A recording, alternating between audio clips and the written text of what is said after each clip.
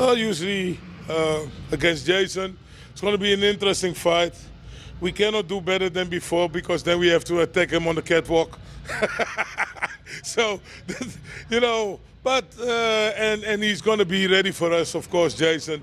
And I think this is also going to be a very good fight, but I don't think we're going to lose this one.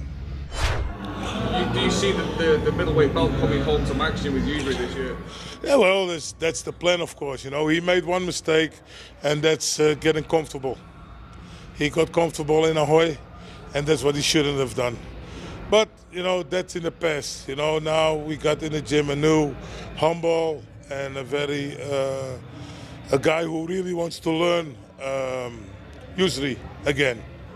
And, you know, he should take the belt this year. That's our plan, that's our thing.